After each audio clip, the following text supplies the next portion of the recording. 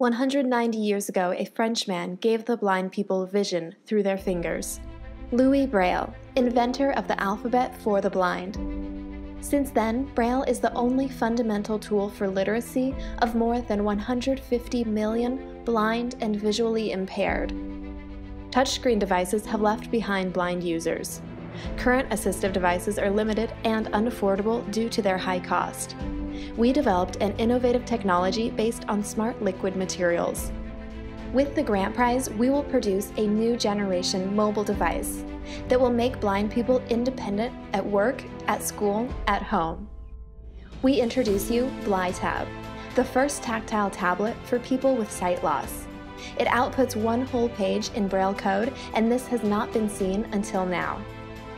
The innovative user interface allows a direct converting of any text file from USB stick, memory cards, as well as web browsing.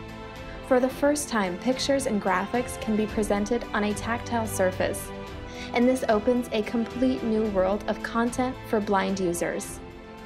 Our multidisciplinary team consists of experts and professionals in all of the areas needed to have a successful market entry. Together, we can open the way for blind people to be part of the high-tech era we live to today and have experience as never before.